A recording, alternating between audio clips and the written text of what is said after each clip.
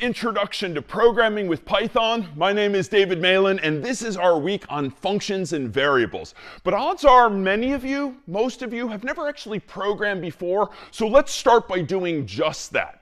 Let me go ahead here and open up my computer, and on it a program called Visual Studio Code, or VS Code, which is just a very popular program nowadays for actually writing code. Now, you don't have to write code using this particular tool. In fact, all we need at the end of the day is a so-called text editor, a program for writing text. And heck, if you really want, you could even use something like Google Docs or Microsoft Word. You'd have to save it in the right format, but really at the end of the day, all you need is a program for writing text, because that's what code is, text. Now, within this particular program, I'm going to have the ability to create one or more files via this top portion of the screen. And I'm going to do so by diving right in and doing this at the bottom of my screen. At the bottom of my screen is a so-called terminal window, and this is a command line interface, or CLI, interface to the underlying computer, be it your Mac or your PC or even some server in the cloud. And what I'm going to do here is literally write code and then the name of the file that I want to code, for instance, hello.py. As we'll soon see, any program that you write in Python generally has a file name that ends in .py to indicate to the computer that it's indeed a program written in Python. Now, you'll see here at the top of my screen, I've got a blinking cursor.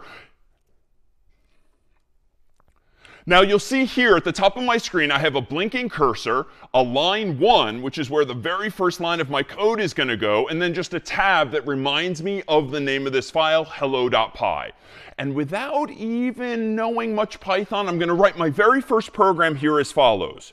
Print, open parenthesis, quote, hello, comma, world, close quote, and close parenthesis. And you'll see that at my keyboard, some of my thoughts were finished for me. I only had to type one parenthesis, and the other one automatically appeared. And that's just a feature that we'll see of tools like this tool here.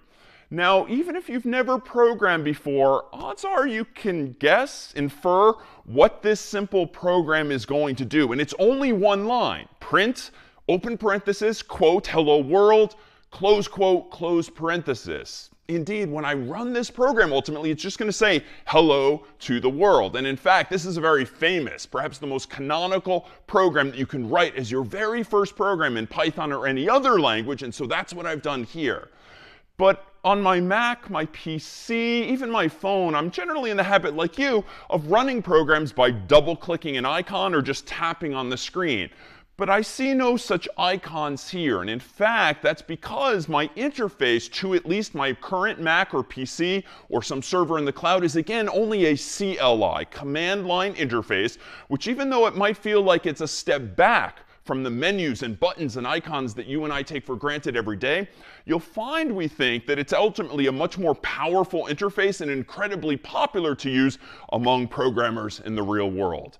So to run this program, I'm going to have to use a command. And I'm going to move my cursor back down to the bottom of the screen here, where previously I already ran one command, the command code, which has the effect of opening VS Code in my computer, and then I passed in the name of the file that I wanted to code up. Now I have a chance to type a second command, and you'll see I see a second $sign. Now, the $sign here doesn't indicate any kind of currency or money. It just is the symbol that's generally used to indicate your prompt, where the command line interface wants you to put those commands. Now, the command I can run here is going to be this. I'm going to run Python of hello.py. Now, why is that? Well, it turns out that when I actually write code in a language like Python, it's, of course, stored in that file, hello.py. But I need to interpret the code, top to bottom, left to right, so that the computer knows what to do. Indeed, at the end of the day, even if you don't really know much about computers, you've probably heard that computers only understand zeros and one, the so-called binary system. Well, if that's the case, then something that says print and parenthesis and quote unquote hello world is not surely zeros and ones. We have to somehow translate it into the zeros and ones that the computer understands. Now, fortunately, so long as you've installed such a program in advance, there's a program as well as a language called Python. So Python is not only a language in which we're going to write code, it's also a program, otherwise known as an interpreter, that you install for free on your own Mac or PC or some server in the cloud, and you can then run that program, that interpreter, passing to it as input the name of your file, like mine here, hello.py, and then that program, that interpreter, will handle the process of reading it top to bottom, left to right, and translating it effectively into those zeros and ones that the computer can understand. So let's do just that. Let me go back to VS Code here. I already typed out Python of hello.py, but I didn't yet hit enter. And that's what's now going to kick off this command. And hopefully, if I didn't mess any of this up, I should see my very first program's output to the screen. And voila, hello world. So if you too have typed exactly that same code and have executed exactly that same command, you will have written your very first program, in this case, in Python. Well, now let's take a step back and consider what is it that we actually just did and what is it we're looking here on the screen. Well, first and foremost, in most any programming language, you tend to have access to what are called functions. A function is like an action or a verb that lets you do something in the program. And generally speaking, any language comes with some predetermined set of functions, some very basic actions or verbs that the computer will already know how to do for you, that the language really will know how to do for you, and you, the programmer, the human, can use those functions at will to get the computer to do those things. Now, the program in question here, hello.py, is using one function. And you can perhaps guess what it is. That function is, of course, going to be this function print. And that print function, of course, doesn't print some preordained string of text. That is to say, it prints whatever it is you want it to print. And here, too, do we have another piece of terminology in the world of programming, namely arguments. An argument is an input to a function that somehow influences its behavior. The people who invented Python, of course, didn't necessarily know what it is you and I are going to want to print to the screen, so they designed this print function using these parentheses with the ability to take as input some string of text, be it in English or any other human language, that is what you want this function ultimately to print onto the screen. And what is it that the program's ultimately doing on the screen? Well, it's printing, of course. It's showing us hello world on the screen. And that's generally in programming known as a side effect. It can be visual, it can be audio. In this case, it's something that appears on the screen. And functions, therefore, can indeed have these side effects. One of the things they can do as this verb or action is to display on the screen as a side effect something like those words that we wanted, hello world. So that's my first program, and I'm feeling pretty good. Everything worked as planned. I didn't make any mistakes, but honestly, when you're learning how to program, and even once you've learned how to program years later, you're going to make mistakes. And those mistakes, of course, refer to a term you might already know, which is that of a bug. A bug is a mistake in a program, and they can take so many forms. And take comfort, perhaps, in knowing that over the coming weeks, you're going to make so many mistakes. You're going to have so many bugs in your code, just like I did, and just as I still do. And those bugs themselves are just mistakes that are problems for you to solve. And over the weeks to come, we're going to give you a lot of tools, both mental and technical, via which you can solve those problems. But just don't get discouraged if when writing your program for the first time, it doesn't even work that first time. It will, with time, with practice, and with experience. So let me deliberately now make a mistake that there was a non-zero chance I might have done accidentally already, but I got lucky. Let me go ahead and just suppose I forgot to include something like the closing parenthesis at the end of this line of code. The code is almost correct. It's like 99% of the way there. But now that I've pointed it out, it's pretty obvious that it's missing that closed parenthesis. But even little, seemingly minor details like that you and I as humans wouldn't really care about. And if you're sending an email or a text message, whatever, it's just a typo. It's not that big a deal. it is going to be a big deal to the computer. A computer is going to take you literally, and if you don't finish your thought in the way the language expects, it's not going to necessarily run at all. So let's do this. I'm going to go ahead here and clear my screen down at the bottom, just so I can start fresh. And I'm going to go ahead and run this version of my program after having made that change by deleting the parenthesis. I'm going to go ahead and type Python again of hello.py. And this time when I hit enter, I'm hoping I'm going to see hello world, but here we have now a whole bunch of errors. Now, here we have an error on the screen, a so-called syntax error, which refers to my having made a mistake at my keyboard. And this one, fortunately, is pretty straightforward. It indeed says that this open parenthesis was never closed, and so that's probably pretty intuitive now what I need to do. I need, of course, to close it. Unfortunately, sometimes the error messages we'll see in the coming weeks are not going to be nearly that user-friendly, but there too, again, with experience, with practice, will you get better at debugging such programs. Let me now make sure that I indeed fixed it correctly. Let me go ahead and run now hello.py and hit enter, and voila, we're back in business. Well, let me pause here and see if we have any questions now about Python itself, writing or running even the simplest of these programs. Any questions here from the group? Let's go ahead and call on Jeremiah. Your question? Thank you, sir. I want to ask if it's not possible to run the code without using the command line interface. Oh, sorry, the terminal window. Is it possible to run the code without using the terminal window? I'm sorry, your audio is breaking up a little for me. Can you say it once more?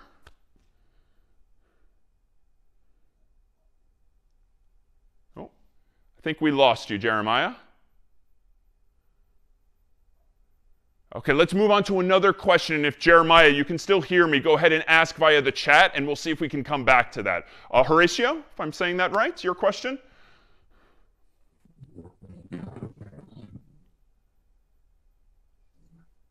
OK. Well, first of all, thank you for this great course. So my question here is something you mentioned, that you can write code inside of Word, even if you wanted to, you just have to format it correctly. So could I write code inside of Word or, for example, Microsoft Excel? And what's the barrier to doing that? And why does Visual Code Studio is the tool that we choose? What makes it better than Word or Excel if all we need to do is write text? A really good question, and allow me to very explicitly say to the entire internet that you should not write code with Microsoft Word. I mention that only because it's a tool via which you can write text, and code is, at the end of the day, just text, but it's not the right tool for the job. We don't need bold-facing, underlining, paragraphs, and the like. We generally want something much simpler than Microsoft Word or Google Docs, and so VS Code is an example of just a more general-purpose text editor. Its purpose in life is to allow you, the human, to edit text. Nowadays, these text editors come with many more features. In fact, you'll notice that even in my code here, even though it's just one line, there's a bit of color to it. The word print, for me, is appearing in blue. The parentheses are black. And we'll see, as we might write more lines of code, more and more of the lines will come to life in various colors. Now, that's just one feature of a text editor. We'll see, too, that it has features like this built-in terminal window. It's going to have a built-in tool for debugging or finding problems with code. And it's just a very popular tool nowadays. But there are many, many others out there. You're welcome to use them for this course and beyond. We just happen to use this one in large part, too, because you can also use VS Code nowadays for free in the cloud. How about one other question here on programming with Python, or hello world, or syntax more generally? Thanks for that question. Jeremiah, I think we have you back. Well, thank you, sir, once more again. Okay, I was trying to ask if it is not possible to run the code without using the terminal window. I think I heard, is it not, if it's possible to run the program without the terminal window? Are you? Yes, sir. Okay, you froze for me again, but let me infer what the question is. So in this environment, as I've configured my computer, I can only run these Python programs via the terminal window. Now that's good for me, the programmer, or the person who's trying to learn how to program, but it's not very good if you want to ship this software and have other people use your actual code. You can absolutely write programs and then allow other people to use not a command line interface, but a graphical user interface, or GUI, G-U-I. This is just one mechanism, and perhaps I think the best one with which to start writing code, because eventually it's going to give us a lot more control. Allow me to forge ahead here, but please feel free to continue asking questions along the way, if only via the chat. And let's consider now how we might go about improving this program. Let's go about improving this program to make it a little more interactive and not just assume that everyone is going to want to be greeted more generically as hello world. Let's see if I can't get this program to say something like hello David, or hello Jeremiah, or hello Horatio, or whatever the actual user's name is.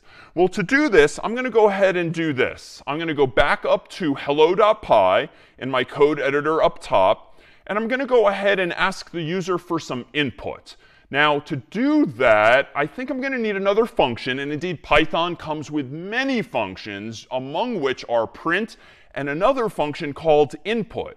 And if I use this function called input, inside of its parentheses, I can now put a prompt, a string of text, so to speak, that I want to prompt the user with in order to get their input. And I'm going to say something like, "What's your name?" ? And then I'm going to add a space, and then I'm going to go ahead and close my quote there. All right, now I'm going to go ahead and, for now, still print hello world. This program's not done, but I want to see how far I've gotten. In my terminal window, I'm going to run Python of hello.py, enter. OK, we're making progress. It seems that this new function input is indeed prompting me, the human, for input. So I'm going to type in my name, David, and hit enter. Unfortunately, it doesn't really do anything with my name. It just outputs it immediately. All right, well, I could fix this, right? I could go up to line 2, and I could change world to David. And then back in my terminal window here, I can do Python of hello.py, enter. What's your name? David, enter. And there we go. All right, now I'm up and running. Now my program is working as intended. Of course, this isn't really working as intended here. Let me go ahead and try pretending to be my colleague Carter here. Well, Carter's name is this. I'm going to go ahead and hit enter, and I'll see, of course, hello Carter. Well, obviously not, because I've hard-coded, so to speak. I've written literally my name inside of the string. So we need some way now of actually getting back what the user's input is and doing something with it ultimately. And for this, we're going to leverage another feature of programming, specifically a feature of some functions, which is that they can have return values as well. If you think of input as being, again, this action, this verb, you can actually personify it as maybe a person, like a friend of yours that you've asked a question of, and you've asked your friend to go get input from someone else. Go ask that person their name. And if your friend comes back knowing that person's name, well, wouldn't it be nice if they handed that name back to you? That's kind of what we need metaphorically the function to do, is get the user's input and then hand it back to me so that I, the programmer, can do something with it. But if it's going to be handed back to me, I kind of want to put it somewhere so that I can then print it back on the screen. I need to do the equivalent of take out like a piece of paper or a Post-it note, write down on this piece of paper what it is the human has said so that I can then feed it into as input that print function. And to do that, we're going to need one more feature of programming, namely variables. And odds are most everyone's familiar with variables from math class way back when, x and y and z and the like. Well, programming has that same capability, this ability to create a variable, in this case in the computer's memory, not just on a piece of paper, and that variable can store a value. A number, some text, even an image or video or more. A variable is just a container for some variable. A variable is just a container for some value inside of a computer or inside of your own program. So how do I go about expressing myself in this way? Well, I think what I'm going to do is introduce a variable that's a little more interestingly named than x or y. I could just say this, x equals input, but I'm going to use a better name than a typical mathematical variable here, and I'm going to literally call my variable name. Why? Well, in programming, because I have a whole keyboard in front of me, I can use more descriptive terms to describe what it is I'm writing. And now, though, there's an opportunity to consider a specific piece of syntax. We've seen parentheses, we've seen quotes, all of which are necessary when passing inputs to a function. But this equal sign here that's in between input on the right and name on the left is actually important. And it's technically not an equal sign per se. It doesn't mean equality as much as it means assignment. So in Python and many programming languages, a single equal sign is the assignment operator. And what that means specifically is that you want to assign from right to left whatever the user's input is. So the equal sign copies from the right to the left whatever the return value of the function on the right is. So again, the input function clearly gets input from the user. That's why I was able to type my name or Carter's. But it also sort of behind the scenes hands that value, that return value, back to me, the programmer. And if I use an equal sign and a variable, no matter what I call it, I can store that input in that variable so as to reuse it later. So now sitting in the computer's memory somewhere is a container containing David, quote unquote, or Carter, quote unquote, or whatever the human has typed in. But here it's easy to make a mistake. Suppose I decide to try to print that name, and so I kind of, on a hunch, type in this, hello, comma, name, just kind of plugging in the name of the variable. Well, let me go ahead here and run Python of hello.py and hit enter. That's going to prompt me for my name. And let me type in my name, David, but I haven't hit enter yet.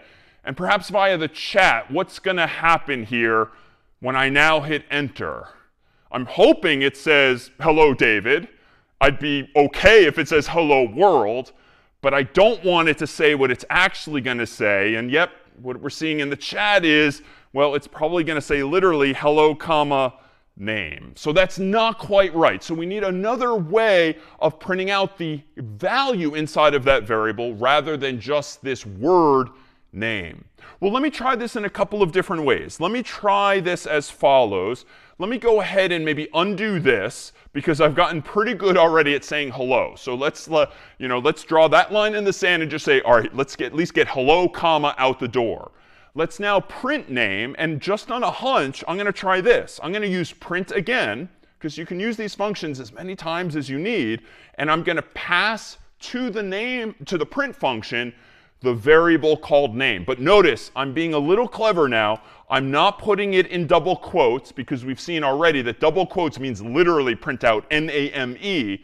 I'm getting rid of the quotes this time in hopes that now by passing the variable called name to the function called print, it will in fact go about printing the contents of that variable, that is, its so-called value.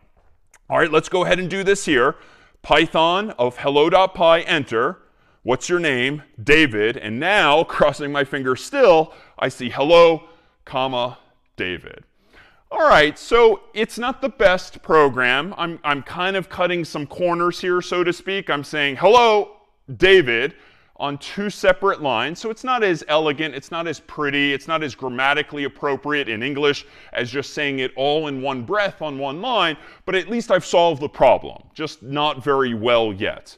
But let me take a step back now and perhaps introduce a couple of other concepts with which we should be familiar, which is as our programs get longer, and they're no longer just one line or two or even three, eventually, our programs are going to become dozens of lines, maybe even hundreds of lines long. Let's set the stage for success moving forward. It turns out that Python and a lot of programming languages also support something called comments. Comments are notes to yourself in your code. And you include comments by way of a special symbol. In Python, it's going to be the hash symbol, typically. And that allows you to write the equivalent of a note to yourself, but in a way that's not going to break your code. The computer actually ignores your comments It's just there for you. It's just there for your teacher. It's just there for your colleague with whom you're sharing ultimately that code. So if I go back to VS Code here, and I just want to add some comments to this program to explain to my teacher, to myself, to my colleagues what this program is doing, well, let's go ahead and do that. I'm going to go at the very top of my program. And on line 1 now, I'm going to move that original line of code down a bit. I'm going to add a hash, and I'm going to say something like this, ask user for their name. Now, I don't have to use that language. I don't have to use that text. I could use any human language whatsoever. It doesn't have to be English. But I'm going to now, below that, just say something like this, say hello to user. And you'll notice that VS Code by default is kind of graying out my comments. They're no longer blue. There's no red. There's no color in them. And that's just because they're notes to myself, and the computer ultimately is going to ignore them. But what we have now is 2 comments, ask user for their name, and then a second comment, say hello to user. And I've just kind of commented each chunk of code, like each line or lines plural of code that are doing something noteworthy. Why? Well, tomorrow morning when I wake up, having slept for quite some time, forgotten what it is I did the previous day, it's convenient with comments to just see in English or your own human language what it is this program is doing, so that you don't have to read the code itself. And better yet, if there's maybe a mistake down the road, you can read what your intention was, and then you can look at the code and figure out if your code's now doing what you intended. So this isn't really necessary for a program this small. It's pretty obvious with just 1 or 2 or 3 lines what the program's doing. It's just as fast to read the code than the comments. But getting into this habit is generally a good thing, to comment your code every 1 or few lines so as to remind yourself and others what it is your intent and your code is doing. What's nice about comments, too, is this. Comments can also serve to be sort of a to-do list for yourself. There's this notion in programming of pseudocode. Pseudocode isn't a formal thing. It's not one specific language. It's just using English or your own human language to express your thoughts succinctly, methodically, algorithmically, so to speak. But pseudocode, therefore, because it's not Python and it's not necessarily English, it just kind of allows you to outline your program even in advance. So for instance, if I wasn't sure today how I wanted to go about writing this program, but I did know what I want to do, I could have started today by just writing this in hello.py. No code. I could have written just a couple of comments to myself. Step 1, ask user for their name. Step 2, say hello to user. Then, once I've outlined my program in pseudocode, then I can go in there and say, all right, how do I ask the user for their name? Well, I can do input, quote unquote, what's your name, question mark. And then on the left here, I can maybe put a variable and assign it to that. OK, how do I say hello to the user? Well, I know I can use print to say things on the screen. Let me say hello, comma. And let me now print the person's name. So again, pseudocode is a nice way of structuring your to-do list, especially if you have no idea how to write the code, because it breaks a bigger program down into small bite-sized tasks. All right, let me pause here to see if there are now any questions on comments, pseudocode, return values, or variables. Any questions we can clear up here? Yeah, how about a question from Uliana, if I'm saying it right?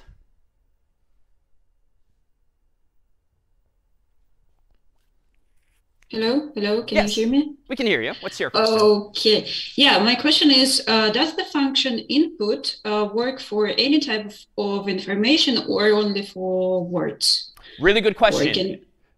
Yeah, really good question. So according to its documentation, and we'll look more at formal documentation soon, input is going to expect what's called a string. That is a sequence of text, be it in English or any other human language. But it's indeed going to be expecting text with which to prompt the user. A good question. How about another question from the group, if we could? Yeah, Mohammed? I wanted to ask how I make several line comment. Say that again. How can you do what? A comment in several lines. A comment in the CLI? Many lines of comment. Oh, how do you do many lines of comments, if I'm hearing you correctly? Sure. You would just keep doing them like this. You just prefix each of the lines with a hash symbol, like I'm doing here. There is another technique for doing multi-line comments in Python that actually tend to have special meaning. You can do 3 double quotes like this, and then anything in between here is a comment. That's another technique, or you can use single quotes as well, but more on those, I think, another time. All right, well, if you don't mind, let me forge ahead here and see how we might improve this program further, and also introduce a few other features that we might want to take into account over time. So it turns out that we can certainly improve on this program, because it's a little disappointing that I'm cutting this corner and saying hello, comma, and then on a new line, printing out name. Like, we can do better. And most programs you use on your phone or your laptop certainly keep text together when people want. So how can we go about doing that? Well, there's a few different ways. And in fact, the goal here is not so much to solve this one problem, but to demonstrate and emphasize that in programming, Python and other languages, there's so many ways sometimes to solve the same problem. And here's one way to solve this problem. Let me go in here, and let me go ahead now and say hello, comma, and let me just add to the end of that the user's name. So I'm using plus in kind of an interesting way. This is not addition per se. I'm not adding numbers, obviously. But I do kind of want to add the person's name to the string of text, hello, comma. Well, let me go now down to my terminal window and run Python of hello.py again. Enter. What's your name? I'm going to type in David. Enter. OK, it's better. It's better, but there's a minor bug, albeit aesthetic here. There's missing space, but let's just use some intuition here. Well, if I'm missing the space after the comma, why don't I go ahead and just add it manually here? Let me now rerun the program, Python of hello.py, enter, David, enter, and there we go. Now we have something that looks a little prettier in terms of English grammar, hello, comma, space, David. And now if we rewind, you might have noticed before or wondered why I had this seemingly extra space after my question mark, namely here. There's a space after the question mark before the double quote, and that was just for aesthetics too. I wanted to move the user's cursor one space to the right so that when I type their name, or they type their name, it's not immediately next to that same question mark there.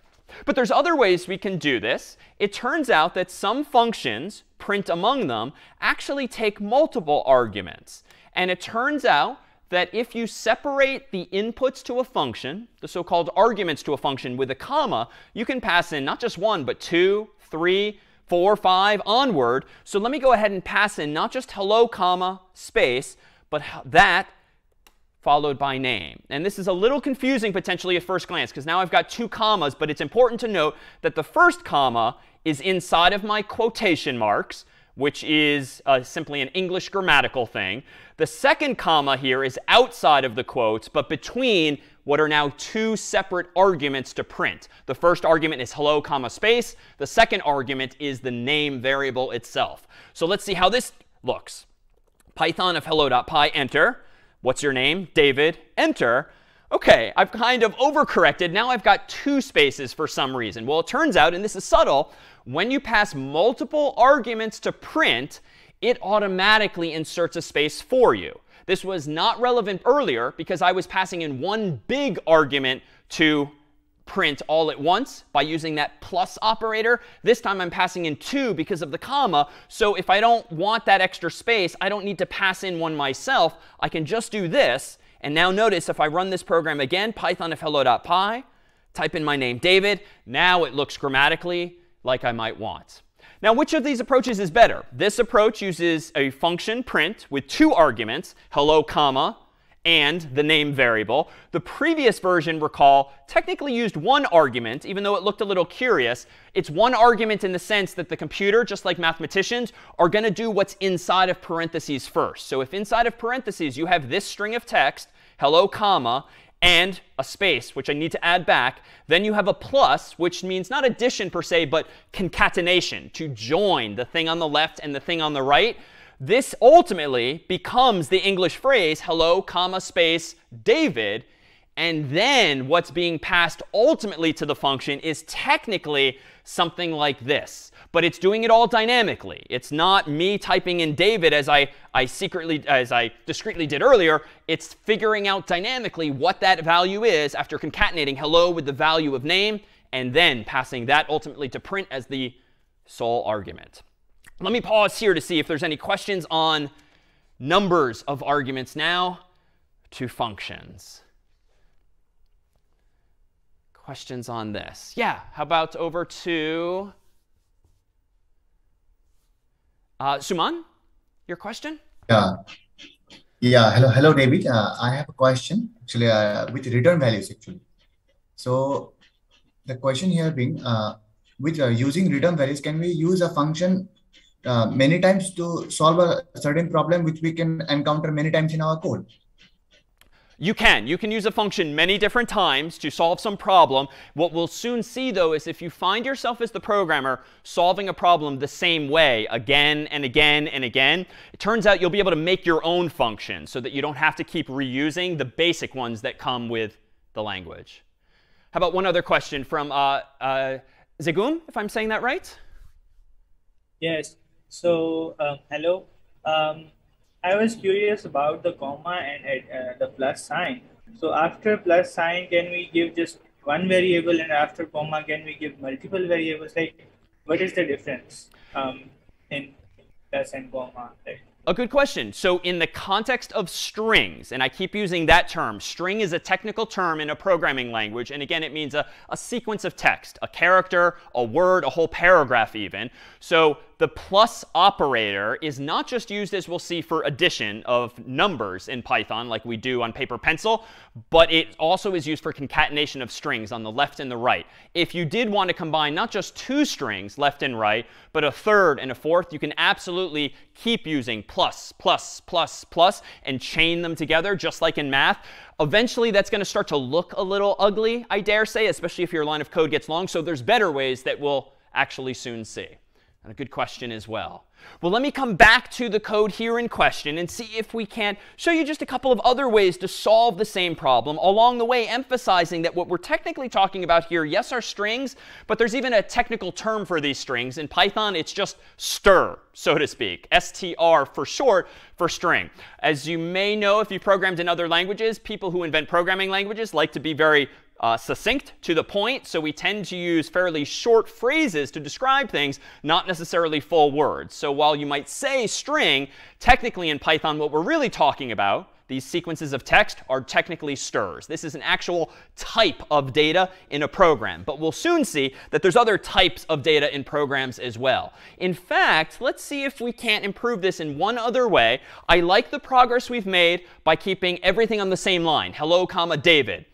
All on the same line. What more, though, could we do in terms of solving this problem? Well, it turns out that we didn't have to give up entirely with using print twice. Let me rewind a little bit and go back to that earlier version where I wasn't really sure how to solve this problem. So I was using print once to print out just the hello and the space and the comma. And then I used print again to print name. That, strictly speaking, wasn't bad, but there was this visual side effect that I just didn't like. It just looked ugly to have these two lines of text separate from one another.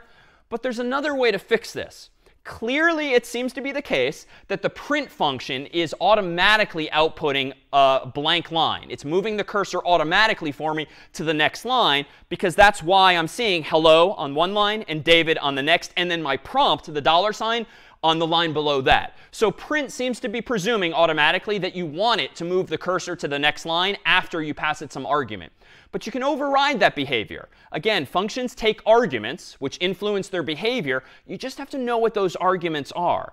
And it turns out that if we look at the documentation for Python's print function, we can actually look up at this URL here. docs.python.org is where all of Python's official documentation lies. If I poke around, I can find my way to, more specifically, this URL here, where I can find all of the available functions in Python and the documentation therefore. And if I go a little more precisely, I can even find specific documentation for the print function itself. And rather than pull that up in a browser, I'm going to go ahead and highlight just one line from that same URL, which is this. And this is easily the most cryptic thing we've seen yet.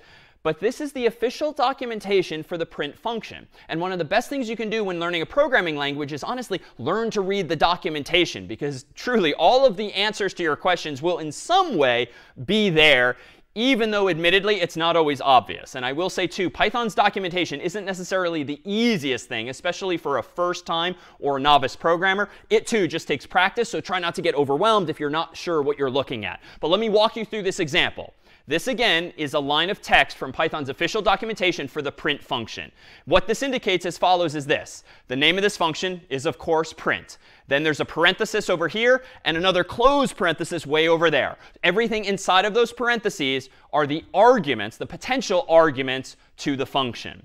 However, when we're looking at these arguments in the documentation like this, there's technically a different term that we would use. These are technically the parameters to the function. So when you're talking about what you can pass to a function and what those inputs are called, those are parameters. When you actually use the function and pass in values inside of those parentheses, those inputs, those values are arguments. So we're talking about the exact same thing. Parameters and arguments are effectively the same thing, but the terms you use from looking at the problem from different directions when we're looking at what the function can take versus what you're actually passing into the function. So what does this imply? Well, this syntax is pretty cryptic. But at the moment, just know that an asterisk, a star, and then the word objects means that the print function can take any number of objects. You can pass in 0 strings of text, 1 string like I did, 2 strings like I did, or technically infinitely many if you really want, though that code's not going to look very good. After that, we see a comma. Then we see another parameter here called sep, short for separator in English. And notice the equal sign and the single quote, space, single quote. So quote unquote space. I don't know what that is yet, but I think we've seen a hint about it. Let's focus, though, for a moment on this. The print function takes another parameter called end, and the default value of that parameter is apparently, based on this equal sign and these quotes, \n. And what is \n, if you'd like to chime in the chat? Anyone who's programmed before has probably seen this, though if you've never programmed before, this might look quite cryptic. \n means new line. And it's a way textually of indicating if and when you want the computer effectively to move the cursor to the next line, create a new line of text. And so technically, if we read into the documentation, we'll see more detail on this. The fact that there's a parameter called end in the documentation for the print function just means that by default, this print function is going to end every line with \n. You don't literally see \n. You see a new line. You see the cursor moving to the next line. Now, by that logic, let's move backwards. Sep for separator. The default value of separator is apparently a single blank space. Well, where have we seen that? Well, recall in an earlier example, when I passed in not just 1, but 2 arguments to the print function, recall that they magically had a space between them. In fact, they had that space plus my own space, and that's why I deleted my space, because at that point it was extra. So this just means that when you pass multiple arguments to print, by default they're going to be separated by a single space. By default, when you pass arguments to print, the whole thing is going to be ended with a new line. Now, just by knowing this, and let me literally wave my hand at the rest of the documentation for another day. There's more things that print can do, but we're going to focus just on sep and on end. Let's see if we can't leverage this now to solve that original problem. The original problem was this. I don't like how hello, David is on 2 different lines. Well, that's happening again because print is automatically printing out a new line. So let's tell it not to do that. Let's tell it by passing a second argument to the first use of print to say end equals quote unquote, not \n, which is the default automatically. Let's make it quote unquote nothing else. Let's override the default value so there is no new line. There's literally nothing there. And let's see what happens. Let me now go down to my terminal window and clear it. And I'm going to run Python of hello.py enter. I'm going to type in my name, David. And I think now everything's going to stay on the same line because, and it did, this line here, 5, is going to print out hello, space, but then nothing at the end of it because I changed it to be quote unquote. The second line is going to print the name, David, or whatever the human's name is, and it will move the cursor to the next line because I didn't override the value of end there. Just to see this more explicitly, if you do something cryptic like, well, I have no idea what's going on. Let me just put in temporarily 3 question marks here. We'll see the results of this too. Let me go back down to my terminal window, run Python of hello.py, what's your name, David, and now you see literally really ugly output, but you see literally what's going on. Hello, space, then 3 question marks, end that print statement, and then you see DAV ID. So not a good outcome. But it demonstrates just how much control we have here too. And let me rewind further. Recall that in our other version of this, when I passed in hello, comma, and name, they were separated by a single space. So Python of hello.py, DAVID, enter. That just worked. Well, what if we override the value of sep for separator? Instead of being one space, we could say something like question mark, question mark, question mark, just to wrap our minds around what's going on there. Let me now do Python of hello.py, DAVID, enter, and you see two. These two inputs, hello, comma, and the name, are now separated in an ugly way by 3 question marks because I've overridden the default behavior of sep. And even though the documentation uses single quotes, I've been in the habit of using double quotes. In Python, you can use either. Strictly speaking, it doesn't matter, but you should be consistent. And I generally always use double quotes. Python's documentation, though, always uses single quotes. Questions now on these types of parameters. And allow me to propose that we give these an official name.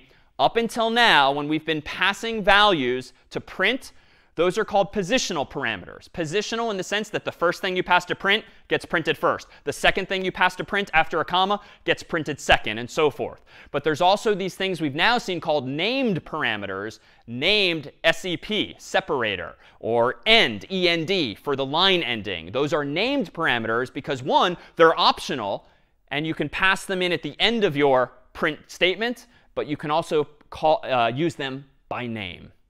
OK, Mateen, if I'm saying that right, your question. Yeah, hi, do you have my voice? Yes. Sorry, this may be a weird question, but I was wondering, what if someone wants to like add actually quotation marks within the quotation marks? Yeah, I like how you think. This is what we would call a corner case, right? Just when we've made, right, this is all sounding great, at least as programming goes. But wait a minute, what if you want to print a quote? That's a really good question. Well, let's see if we can't figure this out. Suppose that I want to print out not just the user's name. Let me simplify this further. Let me go ahead and get rid of a lot of this. And let me just say something like, hello. Maybe I'm being a little sarcastic here. Hello, friend. You know, in that kind of tone. Well, this is not going to work, actually, because you are trying to use quotes to be like friend in finger quotes, but you're also trying to end the sentence. And if I try running this, let's do this. Python of hello.py, you'll see that this is just invalid syntax. Perhaps you forgot a comma. And this is actually a bit annoying. Sometimes the error messages you see are misleading. Like the computer, the language doesn't really know what's going on, so it gives its best guess, but it's not necessarily correct.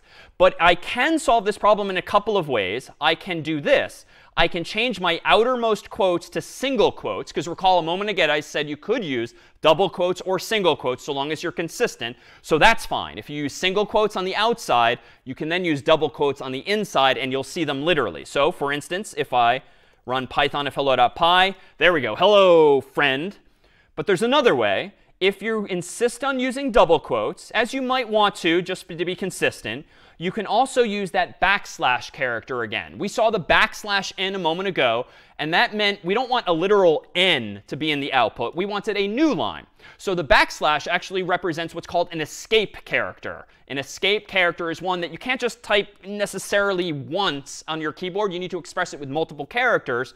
So I can actually put backslashes in front of these inner double quotes so that the computer realizes, oh, wait a minute, those aren't quotes that finish or start the thought. They're literal quotes. So now let me go back to my terminal window, run Python of hello.py, enter, and now it's working as well. So escaping is a general technique that allows us to do that too.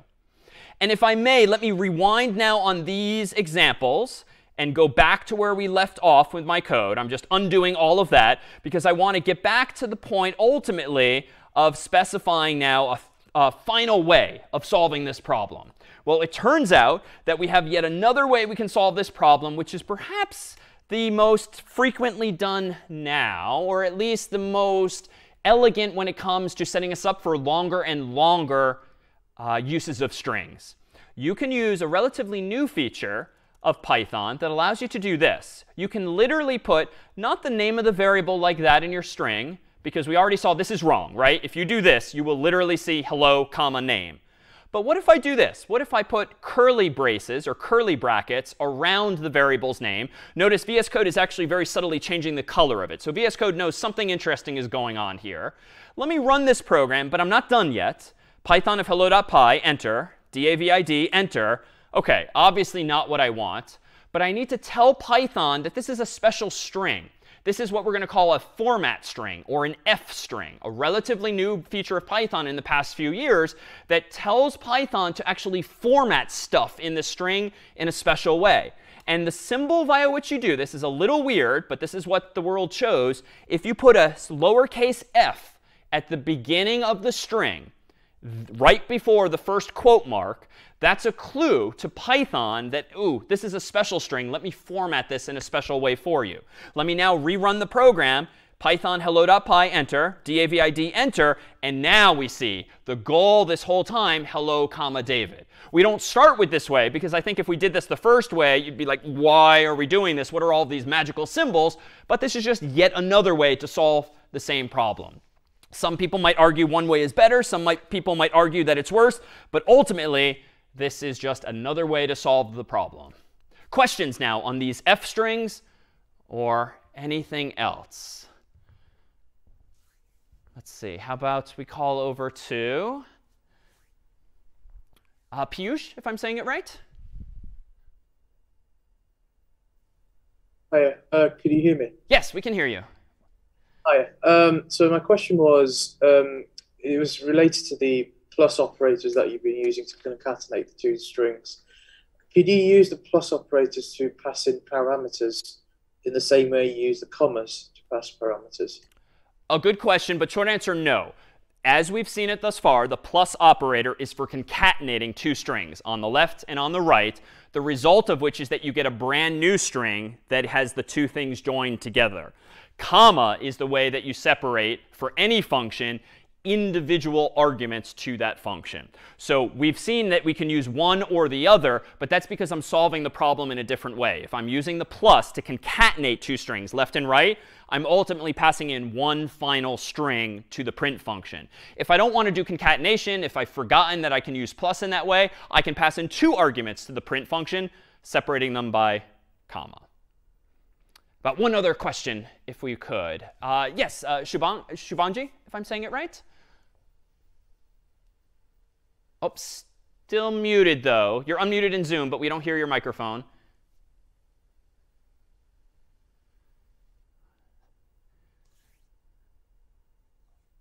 Still nothing, I'm afraid. If you don't mind, let us bounce to someone else, but feel free to ask in the chat, and we'll come back. Elijah, if you can hear me, your question? Oh,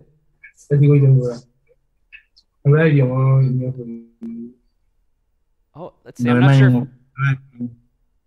Elijah, say again. You were frozen for me.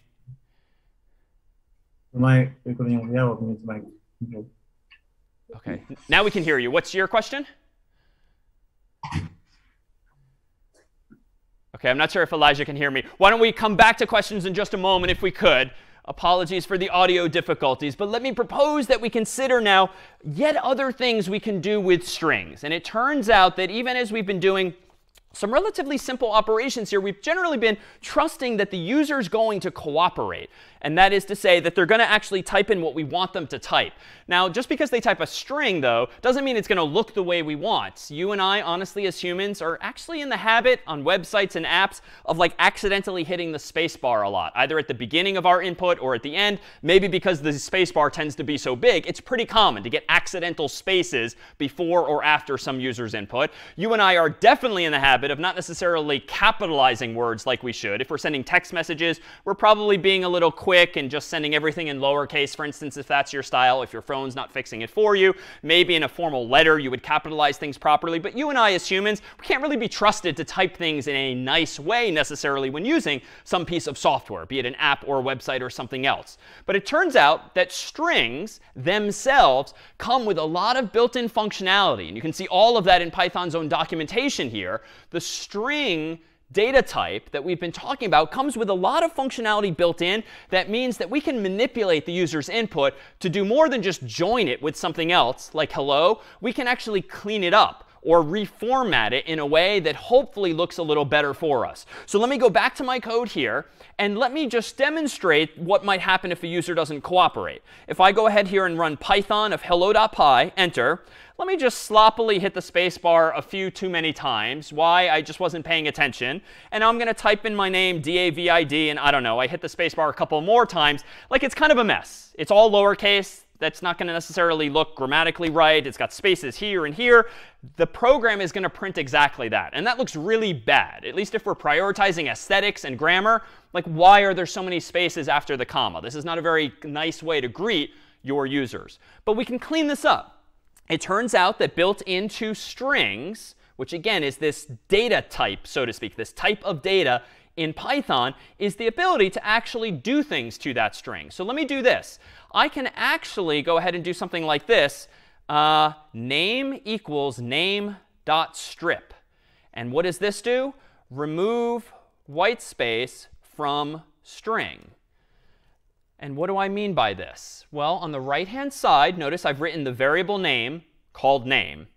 I've then used a period or a dot. And then I seem to be doing what's a function, right? Anytime we've seen a function thus far, we see it's the function's name, print or input. Then we see a parenthesis, then another parenthesis. And that's exactly what I see here. But I'm using this function a little differently. Technically, this function is, in this context, called a method.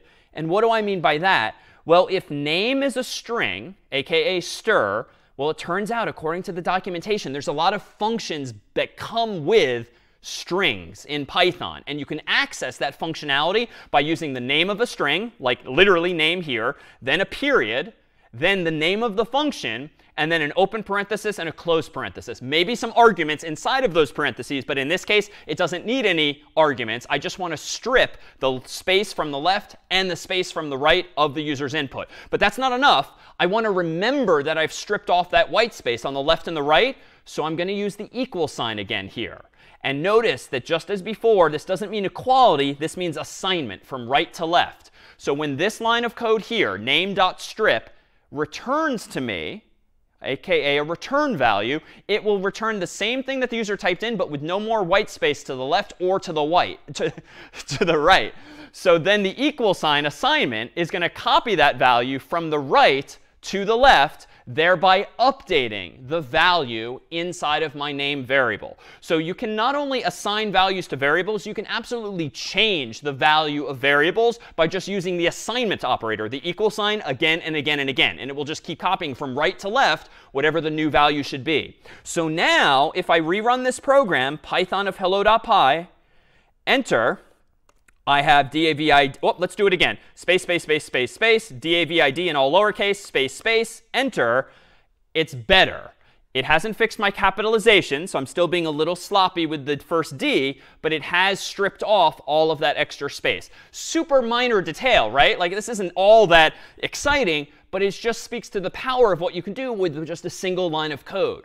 Now, what else can I do here? Well, I could capitalize the user's input. Let me go ahead and try this. It turns out that I could also do this, name.capitalize. So let me go ahead and capitalize user's name. And again, I'm making comments, and there's no one right way to write the comments. I'm just using some short English phrases here to remind myself of what I'm doing. What's now going on here? Well, let me go ahead and run Python of hello.py, enter, space, space, space, space, space, DAVID, space, space, enter. OK, now it's looking prettier, right? No matter how the user typed in their name, even a little sloppily, I'm now fixing that. But let's try something. I'm getting a little curious here. How about this? Space, space, space, space, space, DAVID, space, Malin. I'll use my last name now. Enter. OK, so ironically, capitalize is not really capitalizing everything we want. It's clearly capitalizing what? Just the very first letter. So it turns out that, again, there's other functions in Python that come with strings. And if we poke around the documentation, scrolling through a URL like that, I bet we'll find another solution, one of which is actually this. Let's actually change this to title. There's yet another function that come with strings called title that do title-based capitalization, just like a book or a person's name, capitalizing the first letter of each word. And this is just going to do a little more work for us. So let's go ahead and run this. And as an aside, I'm kind of tired now at this point of typing Python, Python, Python all the time. It turns out that when using a command line interface like this, you can actually go back through all of your old commands. What I just did a moment ago was I hit the up arrow. That immediately goes back through my history of all of the commands I've ever typed. So this is just a faster way now for me to repeat myself than typing everything manually. Let me go ahead and hit Enter. Space, space, space, space, space, DAVID, Malan, space, space, all lowercase, Enter. Now it's looking better. Now I've capitalized things and cleaned things up. But what about my code? I've got like 8 lines of code now, 4 of which are comments, 4 of which are actual code. Do I really need this much? Well, not necessarily. Watch what I can also do in Python. Let me not bother capitalizing the user's name separately. Let me say this, and capitalize user's name. I can chain these functions together. I can add title to the end of this. And now what's happening? Well, again, with a line of code like this, you first focus on what's to the right of the equal sign. Then we'll get to the left of the equal sign. What's on the right of the equal sign? This line here. Well, what does this mean? Get the value of the name variable, like DAVID space MALAN, then strip off the white space on the left and the right. That is going to return a value. It's going to return DAVID space MALAN without any white space to the left or right. What do you want to do with that return value? You want Python to title case it. That is, go through every word in that resulting string and fix the first letter of the first word, the first letter of the second word, and so forth. And then, now we can finish our thought, copy the whole thing from right to left into that same name variable. And you know what? I can take this even one step further. Why don't we go ahead and do this if we want? Let me get rid of all that, and let me just do strip and title all on that first line. And now we've gone from like 8 lines of code to 4. It's a lot tighter. It's a lot neater. And even though reasonable people might disagree, it's arguably better because it's just easier to read. Fewer lines of code, fewer opportunities for mistakes. It just allows me to move on with my next problem to solve. All right, let me pause here and see if there's any questions on these methods. A method is a function that's built in to a type of value, like these functions are, or on f strings, which we saw a moment ago, which allow me to format strings. Yeah, and Naveen, if I'm saying it right? Yes, hi, thanks, David. So is there a way to remove the spaces between the spaces that I might have added? Short answer, no. If you read the documentation at that same URL earlier, you'll see that strip removes from the left and the right, but not in between. In fact, there's 2 other functions that come with strings. One's called lstrip. The other's called rstrip that allow you to do one or the other. If we want to start getting rid of space in the middle, we're going to have to do a different trick altogether. Other questions? How about Divya? How many functions can we combine like this dot strip, dot title you have combined? So how many we can combine? Yeah, a really good question. Technically, as many as you want. But at some point, your code's going to start to look really, really bad, right? Because the line of code is going to get really, really long. It's eventually going to maybe wrap around again and again. So at some point, you just kind of say like, that's too many. And you start breaking it up into multiple lines like I did, maybe reassigning the value to the variable as needed. And this is actually a good question. If I can pivot, Divya, off your question, I mean, what do people think? If we could go ahead and put everyone's hands down for a moment, let me ask this. Is the way I've done this now with strip and title and input all in the same line better than my previous approach? In Zoom, you can use the yes icon or the no icon. If you think this version is better, say yes. If you think this previous version was better, for instance, this one here, where we had everything broken out, say no. And then we'll see why in just a moment. I proposed earlier that reasonable people can disagree, and that's absolutely the case. Doing it one way or the other isn't necessarily best, at least if you can justify it. Let me go back to the most recent version here. All right, so we're seeing a lot of yeses and a lot of nos. Why don't we go ahead and call on one of the yeses if we could? Someone who's voting yes, why do you think the current version of this code is indeed better than the previous longer version of the code? Let's see what someone thinks. And thank you, Divya, for teeing this up. Reza, if I'm saying that right? Yeah, that's correct. Why is this better? Well, I think it's more readable, so I can say, hey, this is the name variable. it gets some input and then remove the space and give it a title, and there you go. You have a hello name. Yeah, I think that's pretty reasonable. It's very readable, at least if you're in the habit, as you are in English, of reading left to right. It just kind of flows very naturally as a result. The line, to Divya's point, is not really that long. It's certainly fitting nicely onto the screen, so I think that's a good argument. How about a counterpoint, though? Someone who voted no, if we could call on someone who thinks this is worse. Andres, if I'm saying that right? Yes. Yes. Can you hear me? We can, yes. Why are you a no? Because it's not readable at all. It seems like it's a very long line, so I think it's better to separate. Yeah, I think that's persuasive too, right? It's getting a little longer.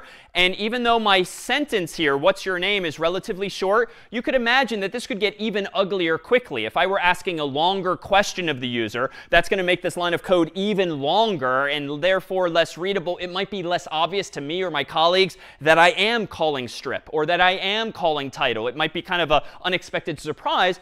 So I think that's reasonable too. In short, there is no right answer here. And in fact, part of the process of getting better at programming is getting your own sense of style, or working for a company where they might prescribe which way is better than the other, because they just want everyone doing the same thing, even though reasonable people might disagree. Ultimately, though, so long as you have what's a pretty good argument in favor of one way or the other, like ultimately that's what's important. If you're just doing things because you don't really know which one's better, that's not great. But if and when you start to acquire opinions, and if your boss, if your teacher, if your colleague, your friend can challenge you and say, wait, why did you do it like this? You should at least have an answer. They might not agree with you, but at least have an answer, and that should be sufficiently persuasive in general.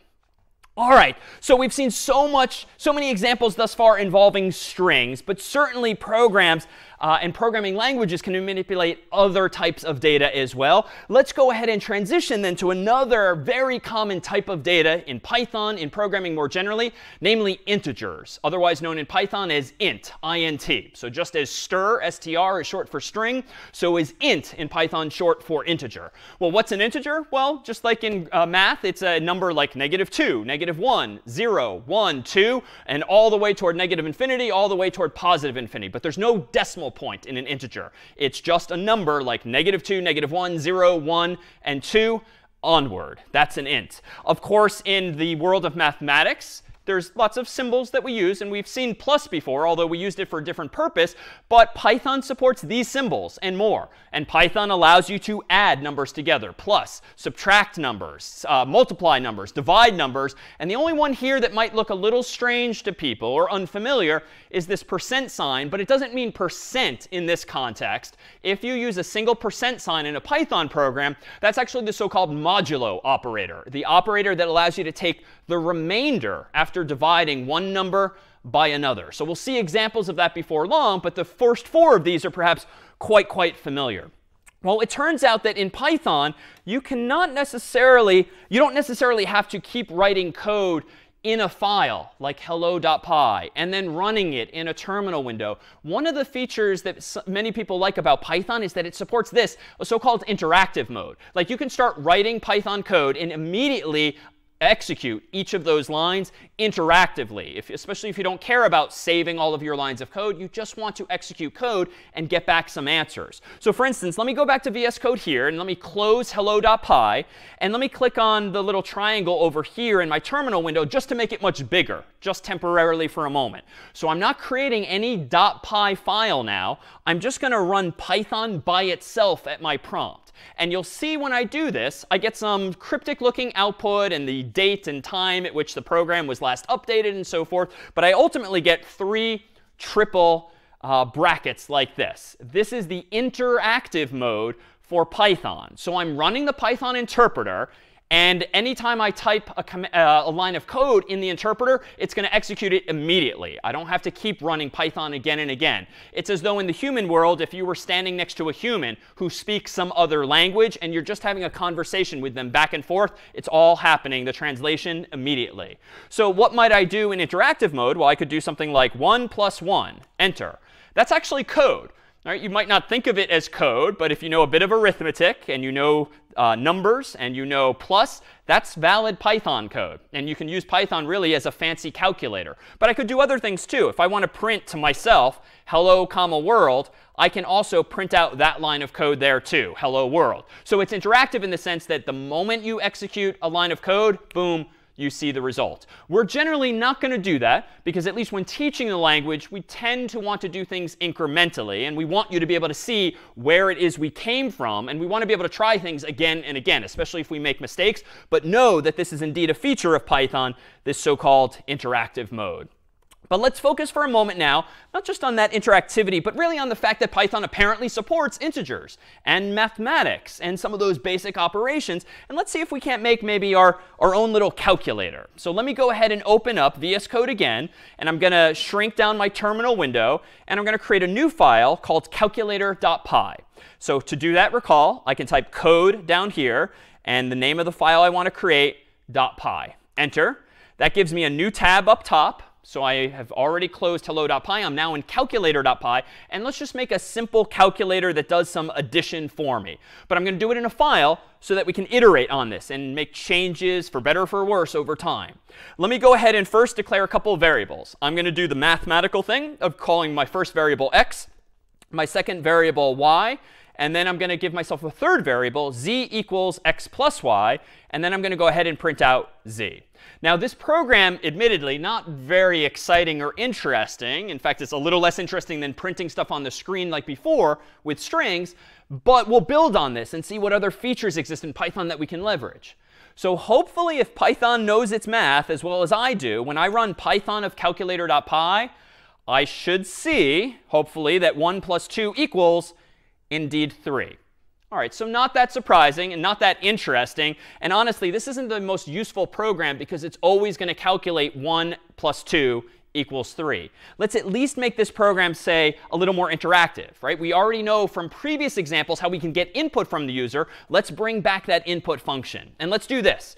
Let me go ahead now, and at the top of my code, let's change x to not be the number 1 always. Let's change it to be whatever the return value is of asking the user for x.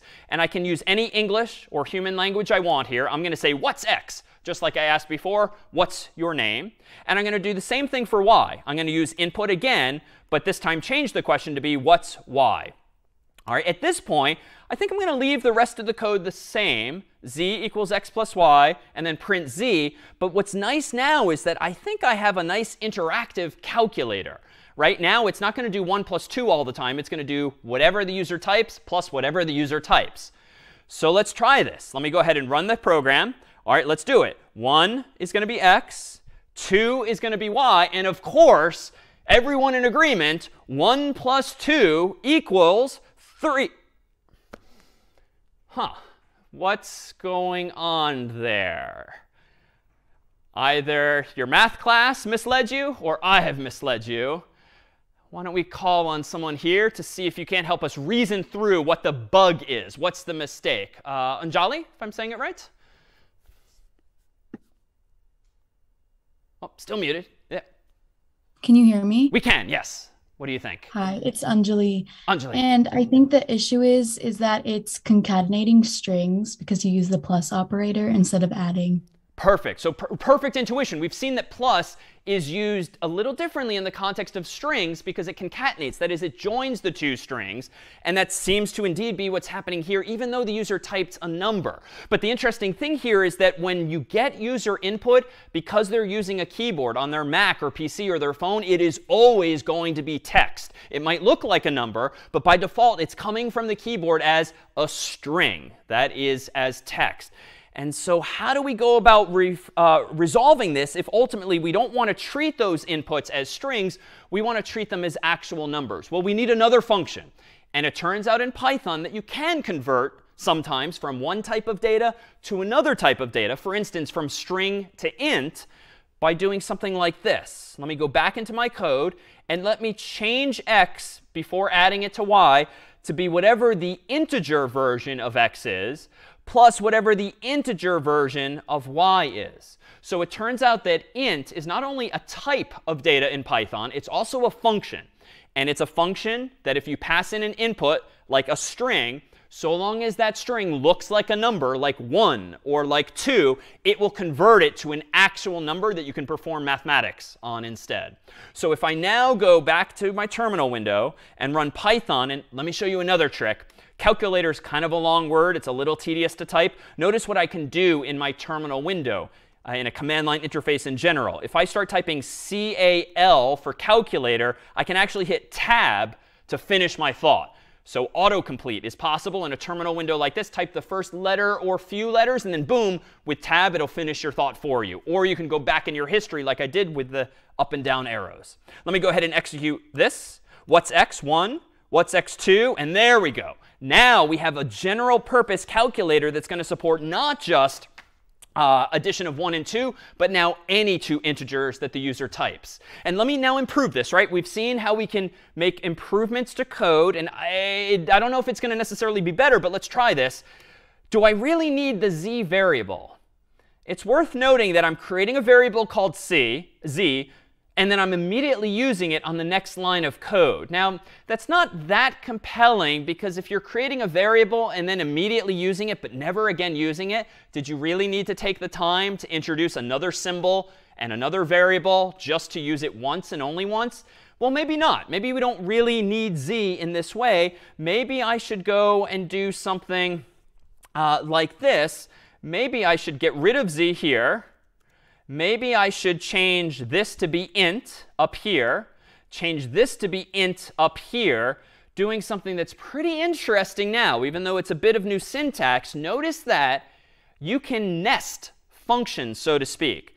You can put one function call, that is the use of a function, inside of the use of another function, so that the return value of the inner function becomes the argument to, or the input to, the outer function. So just like in math, if you have parentheses, parentheses, parentheses, your teacher probably taught you to focus on what's inside the innermost parentheses first and then work your way out. Same thing with programming. That's what Python's going to do. It's going to look at what's inside of the parentheses first.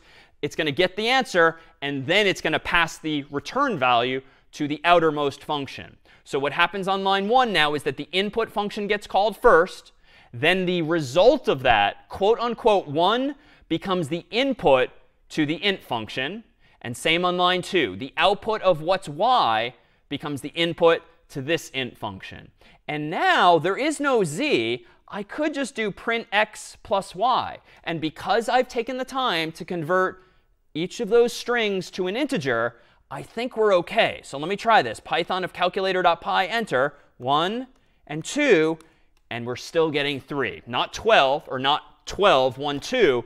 We're indeed getting 3. And we've additionally gotten rid of the variable because we didn't necessarily need it, it seems, especially if only using it once. Well, here too, let me put everyone's hands down for just a moment, and let me ask, as before, this version now, which uses int around the invocations of input and does not use z, is this better than the previous version? If you want to vote yes, go ahead.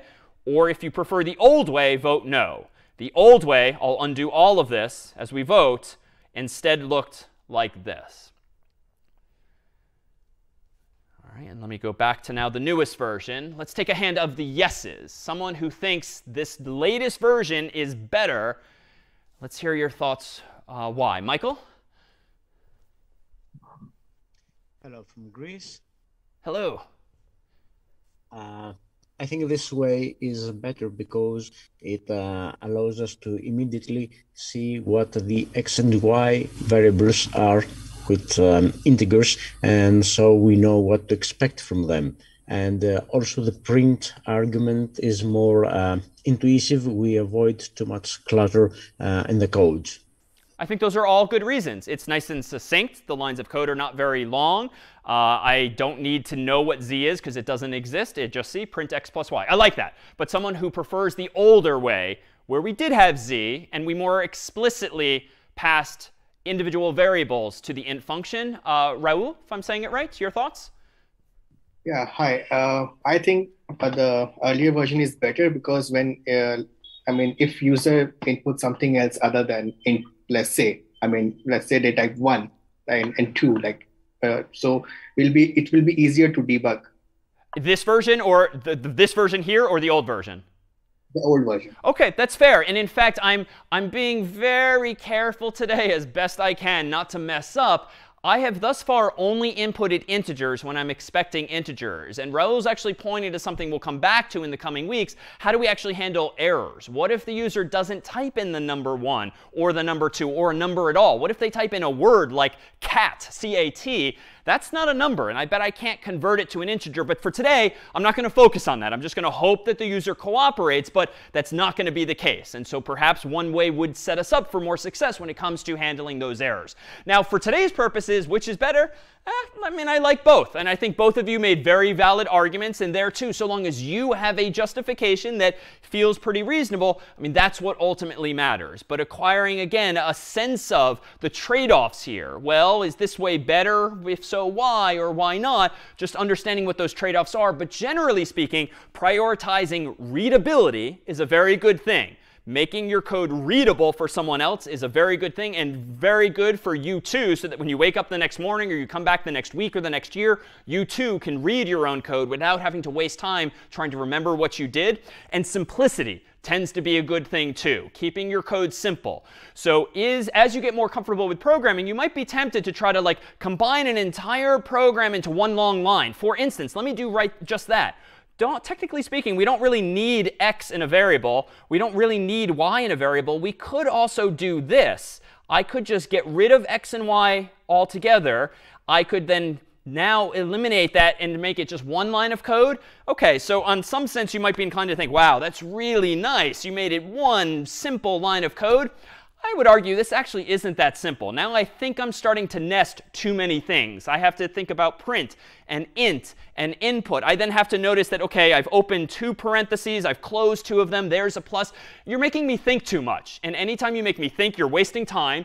And anytime you complicate the look of the code like this, you're just going to increase the probability of mistakes, syntactical mistakes or logical errors in your code. So of all the things we've done, this is the only one that I would argue, yes, it's one line and it's nice and compact. It's just not readable enough. I would shy away from doing this, especially since 2 of those function calls are getting input from the user. But there too, reasonable people might disagree. But that's the kind of like visceral reaction you should have sometimes when code starts getting a little too complicated, a little too clever, perhaps for its own good. All right, well, it's not just integers we have access to. Let me propose that we transition from integers to one more data type here, namely a float. So again, a string is a sequence of text. An int is an integer, like -1, 0, and 1. A float is a number with a decimal point, properly called a floating point value. And you can think of the floating point as being the decimal that might be over here or over here with some number of digits to the left or the right. Mathematically, it's a real number, a number that has a decimal point in it. So that's a third type of data that Python supports. Right now, our calculator is somewhat naively assuming that the user is only going to type in integers. But if I want to support floating point values too, I think I can just make a couple of tweaks. Let me propose that we go back to VS Code here. And let me consider that if I want to support the user typing in numbers that are real numbers, that is floats with decimal points, I think it'll suffice for me to do just something like this. I can convert the user's input to a float instead of an integer, but otherwise the rest of my code can stay exactly the same. But let's go ahead and try this. Let me go ahead and run this program here and run Python of calculator.py. And let's go ahead and add these 2 numbers together, x now and y. And let's go ahead and say, how about 1.1 and 2.2? And I get 3.3. Oh, I didn't want to show that. Apologies, need to fix something. Sorry, guys. Give me 1 second to fix this.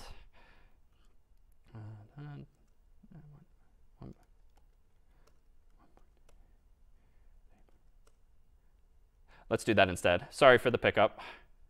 All right.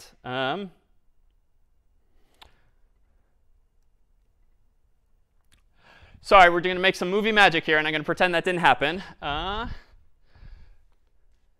Except everyone on the internet knows that it did. Here we go. All right, here we go. Do you want to go to the wide shot or medium? OK. What did I say? Something like, suppose we actually want the user now to be able to type in these floating point values with decimal points. Let's see how we might go about modifying the code. So I'm going to go back to VS Code here, and instead of just converting the user's input, x and y, to integers on line 1 and 2, let's just make a simple change. Let's actually convert it to a float on the first line and a float on the second line here. Now I think if I go down to my terminal window and run Python of calculator.py, let's type in a number like 1.2 with a decimal point and 3.4 with a decimal point, and there we go. We have 4.6 as the final answer. So that wouldn't have worked before if I was only expecting integers from the user, but now that I'm expecting floating point values and accommodating it, I can actually now do floating point arithmetic as well. But suppose that I don't really want the final answer to be a floating point value like 4.6. I would be happy if we just round to the nearest integer. So I want to support the user typing in floating point values with decimal points. But at the end of the day, I just want to round the result to the nearest possible integer, for instance. Well, it turns out that here, too, Python comes with some functionality built in. And in fact, if we return to this URL from earlier, wherein all of the Python built-in functions are listed, there's one called round, which does exactly as we would expect. It takes as input a number and then rounds it for us, for instance, to the nearest digit, to the nearest integer. But if we look a little closer at that documentation, as we can here, I'll provide an excerpt. This is what the function looks like in the documentation. And recall that earlier we looked at the documentation for print, and this is similar in spirit, that this shows us not just the name of the function, but its available parameters. That is, inputs that we can provide when using this function. But this is a little cryptic too, just like print was, and it adds some syntax. So let's see.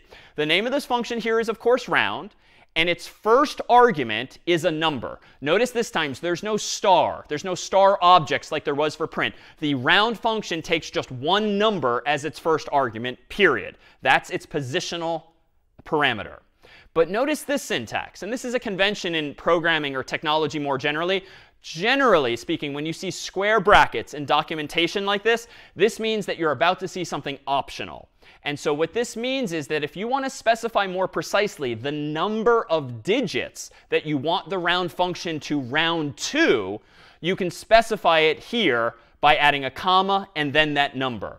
So if we read the documentation, if you don't specify a number of digits, you just specify the number to round, it rounds to the nearest integer. But suppose you want to round to the 10th place or the 100th place, that is 1 or 2 digits after the decimal point, you could additionally pass in comma 1 or comma 2 to be more precise. So that's what the documentation there is saying. Let's see if we can't then translate this to some actual code for us. So if I go back now to VS Code and I consider that I want to go ahead and round x and y, I can do this in a couple of ways. I could do round x plus y, but you know, I'd actually kind of prefer to break this now out into 2 lines. I don't have to, and reasonable people here might disagree, but I'd like to revert to a scenario where I'm printing z so that I can just a little more clearly to myself, to others, say z equals the rounded result of x plus y. It's not necessarily the better way to do it, but I'm a little more comfortable with breaking out my thoughts one at a time, especially if I want to start commenting each of these chunks of code. All right, let me go down to my terminal window now and run Python of calculator.py. What's x? Let's do 1.2 again. Then let's do 3.4. And now it was previously 4.6, but now it's been rounded up to the nearest integer, which of course is going to be 5. All right, what if I wanted to change this a little further? What if I wanted to support maybe really big numbers, irrespective of rounding? Let's just do something like this. Let me go ahead and run Python of calculator.py again. And let me just add 999 plus 1. And notice I don't have to type decimal points, even though I'm converting to float. My program will just allow me to type decimal points, but I don't need to oblige. The answer, of course, here should be, and is in fact 1,000, whether or not we round. So that's just arithmetic with integers here.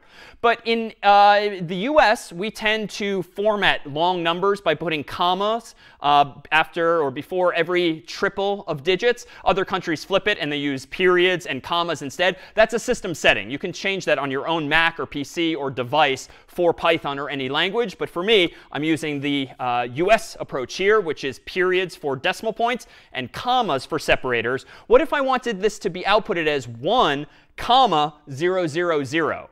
Just to make it a little more clear that it's 1,000 and not something like 100. That's even more useful when it's like 1,000,000, 1, comma, 0, 0, 0, comma, 0, 0, 0. Wouldn't it be nice if we could automatically output those numbers as well? Well, it turns out that we can. There is a way using Python to actually specify that we want to include commas like this. And here we have an opportunity to bring back our old friend, the f string.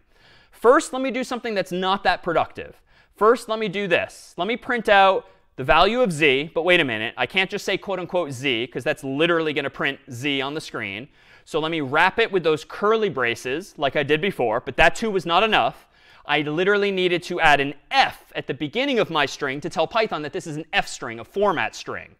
That now is going to print out, not very interestingly, just the value of z itself. So that I'm going to great lengths just to print z, when really I could have just passed z as the sole argument. But just to ensure that I haven't broken it, let's do this again. 999 plus 1, enter. OK, it's still 1,000. So I didn't make anything worse. But notice, and this syntax is unfortunately a bit cryptic, notice that I can actually do this. I can put a colon after the z, and I can put a comma thereafter. This looks very cryptic, admittedly. And even I have to constantly look things like this up in the documentation to remember the syntax. But here, let me run it again. Python of calculator.py, 999, 1, and now notice that the number has been automatically formatted for me. If I were in a different country or locale, I could absolutely override this to use periods instead of commas or vice versa. But in this case here, it's just happening for me automatically. So there too, we see a hint of what it means to really format a string. There's even more power, more powerful capabilities built into that. All right, let me pause here to see if there's any questions now on floats, on rounding, or on this use of f strings. Questions? Yeah. How about we go to, yes, Faiza, if I'm saying it right? Yeah, so the f string, could you elaborate on the definition of it? Sure. An f string is just any string of text that's surrounded by quotes, like 2 double quotes or 2 single quotes, that starts with an f at the very beginning. We have seen f strings before because among their features are the ability to plug in values inside of the string, inside of those curly braces that we saw earlier. Earlier, we did that to say hello, comma, name, but plug in the value of name. Here, I'm using f strings for another feature. They have a lot of number formatting capabilities built in. And if you use this admittedly cryptic syntax of putting not just z in curly braces, but z colon comma, according to Python's documentation, that is the pattern you use to tell it to automatically add commas to your long numbers. That's all. Good question. How about one other on these, on format strings, floats, rounding, or the like? Yeah, how about over to Ethan? Yes, so I have a question. So when using floats, is there like a cap to how many decimal points it can have? A really good question. So floats, yes, and this is a problem we'll revisit before long. Floats cannot represent numbers infinitely precisely in a nutshell because computers only have so much memory. They only have a finite amount of memory. You and I only have a finite amount of hardware inside of the computer. So at some point, they're going to have to round. Right now, I'm rounding automatically. Effectively, computers will eventually have to do that for us. But we'll see that as a fundamental problem before long. Allow me to turn back just for a few final examples on float before we introduce a few final examples that allow us not just to use functions, but to make our own. Let me propose that we also try our hand at a bit of division here. Let me propose that we modify this calculator now to still take a couple of floats, but let's now just do something a little simpler than a little different from this, just doing x divided by y. And let me go ahead and get rid of my format string and just keep it simple for now, printing out z instead. And what are we going to see here? Well, just some simple division. So Python of calculator.py, let's do something like 2 divided by 3. And of course, I get 0.66666. And to Ethan's question a moment ago, it does seem to be finite. It's not rounding in a weird way here, but I only seem to see so many digits. That's an inevitability of using a float in this way. By contrast, just so you know, integers nowadays in Python can be as big as you want them to be. Unlike other languages, there is no upper bound on how big an int can be now in Python, but there is a bound on just how precise a floating point value can be. All right, now that I've got some simple division working here, let's go ahead and round this. It would be nice to round this really long number, 0.6666666, and so forth, to maybe just 2 decimal places. We've seen how to do this with round, though, at least in its documentation. Let's just round this, not to the nearest int, by passing in just x divided by y, which is 1 argument. Once the math is done inside of the parentheses, I don't want to pass in just 1 argument. I want to pass in 2 so that I can specify n digits, number of digits, which recall was the second parameter for round. Let me go ahead and run python of calculator.py. I'll do the same thing, 2 and then 3. 0.67. So here, too, we see a way of rounding now, not just to a nearest integer, but to a nearest number of digits. But there's another way to do this here. And in fact, this evokes our f-string example again. Let me go ahead and change this. Suppose that you didn't remember the round function, or for some reason you didn't want to use it. You instead want to just use a format string. Well, let's go there. Let me do quote unquote z. But let me surround it with those curly braces. Let me add the f at the beginning. And again, this is not interesting yet. This is just going to print out z, but I'm adding a lot more complexity to turn it into an f string. But notice, I can do something else after my variable name, after the colon. If this were going to be a big integer, I might want to use a comma like before to separate each triple of numbers with commas. But I don't. I'm going to use a different sequence of characters. I'm going to say 0.2f. And this, too, is one of these very cryptic things I have to constantly look up because I forget if I don't use it that often. So don't be intimidated if this looks especially weird. But this is, according to the documentation, the way you specify using an f string how many digits you want to print. So let me run this version of the calculator, type in 2 and then 3. We get the exact same thing. But again, this is just consistent with my claim that in programming, we can so very often solve the same problem in multiple ways. This is just now the f-string approach to that very same problem. All right, which one is better? It depends. In this case, they're pretty equivalent. You could imagine, though, it being useful to use a function sometimes so that you can pass in an argument like n digits as that second argument. Or you can imagine just deciding in advance that you want 0.2 and then writing it like this. All right, we have a final goal at hand here as we focus on these fundamentals of Python. Let's transition now to considering exactly how we might, sorry, let me fix that. All right, let's transition now from focusing on strings and on integers and on floats to focusing now on functions themselves. We began today by focusing on how you can use functions that come with Python.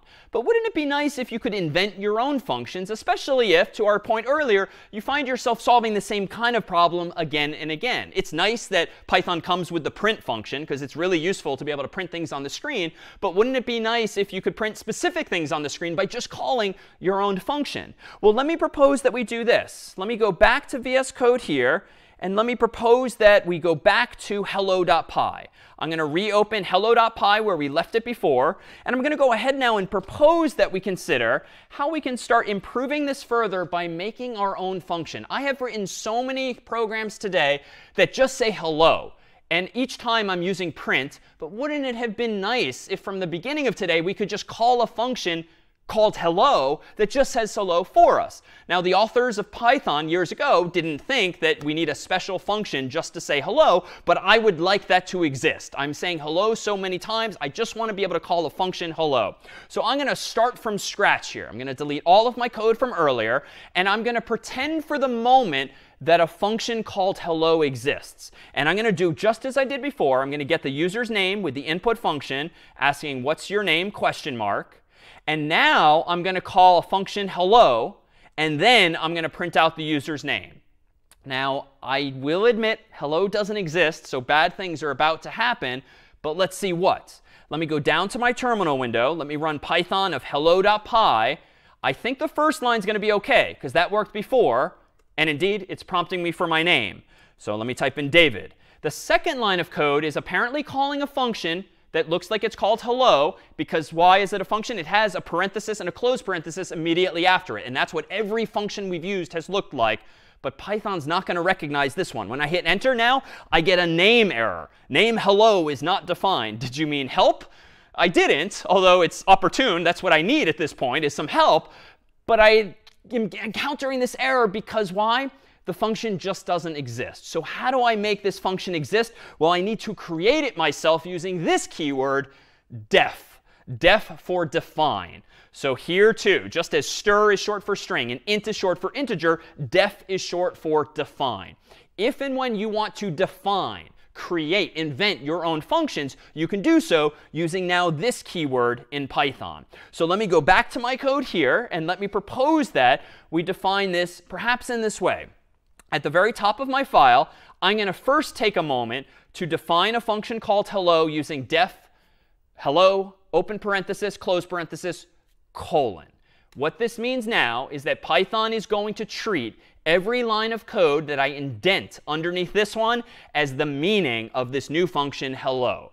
So def is important, as is the space. I get to choose the name of the function, and I'm choosing to call it hello. The parentheses with nothing inside means that this function at the moment is not going to take any inputs. No arguments there too.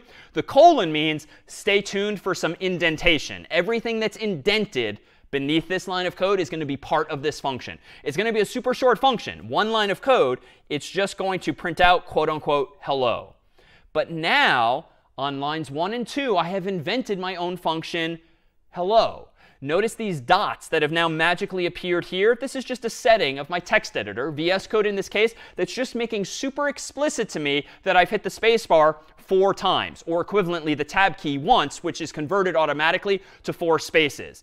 Generally speaking, I'm going to need to make sure that all of my indented code lines up now so that Python knows that it's all part of the same thing. But it's easy in this case because it's just a single line. But now, thanks to lines 1 and 2, the function hello will absolutely exist when I'm ready to use it on line 6. So let me go down to my terminal window and run python of hello.py, enter. Here comes my name again. And now, when I hit enter, I now see hello, David. All right, we've kind of regressed though, right? This is not nearly as pretty as it once was. I think we can probably do better than this by improving things further. Why don't we consider, though, how we might, say, parameterize this same function? That is to say, can we customize hello to maybe take the user's name as input so that we can say not only hello, but the person's name all on one line, all in one breath? Well, I think we can do this. Let me propose that we do this as follows. Let me go ahead and up in my code, let me, inside of these parentheses, let me come up with my own parameter name. I have complete choice here. And I'm going to say that the name of my parameter will be the word to. Why? Because I want my function to sound like the verb it represents, hello. But who do you want to say hello to? Well, I'm going to call my parameter for this function to, just because in English it kind of sounds nice to me. Hello to. Who do you want to say hello to? That's why I'm calling this parameter to instead of something simpler like x or y or z. All right, well, what do I want to do with the word to? Well, I can do a couple of different things. We've seen like so many different ways to implement hello. Let me just add a comma there for grammar's sake. And then let me put the word to after that as the second argument to the function hello. There's other ways we can do this, and we've seen so many, but this one looks a little clear to me, I'll say. What's going to happen next? Well, I don't think I need this extra print line here. I think what I'm going to do is this. I'm going to go ahead here and print out not the person's name manually. I'm going to instead say hello parentheses name. So what am I now doing? On lines 1 and 2, I'm defining my very own function called hello. But this time, that function has been designed to take a parameter, a single parameter, as input. And I'm using the value of that parameter, which I called to plug into print so that I see not only hello, but also that person's name. What am I doing on line 5? Same as always. I'm just getting the user's name. Line 6, I'm not only calling hello, I'm passing as input the name variable as an argument so that that's what gets passed into hello. And what's happening here is essentially this. Even though the variable is called name here, when the function itself is called, the computer assumes that that same value is now called 2. So name is essentially copied to another variable called 2, so that in the context of hello, I can say hello to that variable instead. And we'll see in a moment what happens if we don't keep those straight. Let me go ahead and run Python of hello.py, enter. What's your name? And now I'm crossing my fingers, enter. There we go. We're back in business. But now I have my own custom function called hello that's allowing me to say hello to a specific person. And here's where now things can get really fancy. What if you wanted your hello function to say hello to someone specific, but you know what? If you don't know who you want to say hello to, you want to say hello to the whole world, you can give parameters default values. We've seen that. Recall that with print, there was a default value for sep, for the separator. There was a default value for end, the line ending. We can do that too. And here's the syntax. If you want the value of this parameter by default, if not provided by the programmer, to be equal to quote unquote world, you literally do that in the same line you're defining the function. And I'll admit it's starting to look more cryptic, but I'm still just defining a function called hello. It takes a parameter called 2, but I'm assigning it with the equal sign a default value of quote unquote world, just in case the programmer doesn't call hello with an argument.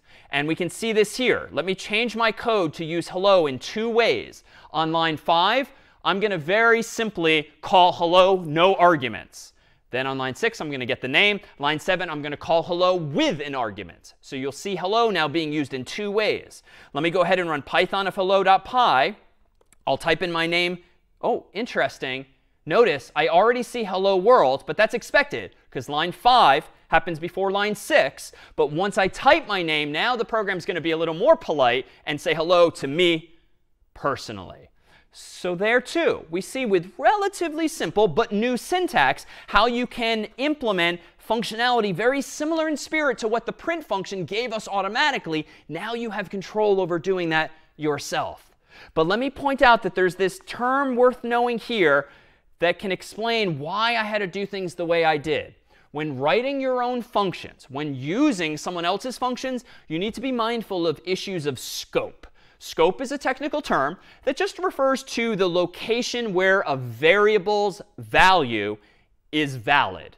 Where a variable's value is valid, no alliteration intended, or just where it's available to you to use. Now, what does this mean? Let me go back to my code here, and let me propose that instead of calling this variable 2 as I did, which was very deliberate, let me go ahead and maybe naively and honestly incorrectly do this. Let me get rid of the word 2 in the parameter, and let me just say name over in here. Let me just say name over in here. Nope, sorry, I got to rewind. Sorry,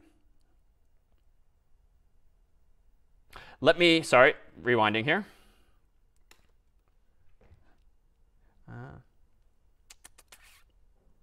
Scope. Suppose that I hadn't been as careful as I was by choosing a parameter name of 2 and a variable name of name. Suppose that I had done something like, do I want to do this? Sorry, just thinking for a second. OK. Now notice I had very deliberately named my parameter to the hello function 2. Why? Because it just sounds nice to my ear, hello 2, and it sort of does what it says. But I technically could have used the same variable name here, name, but I deliberately didn't because, again, when you call a function, passing a variable into it as an argument, technically you're passing in a copy of that variable. And so if I were to, do I want to do any of this? All right, I'm going to rewind. Apologies, everyone. OK.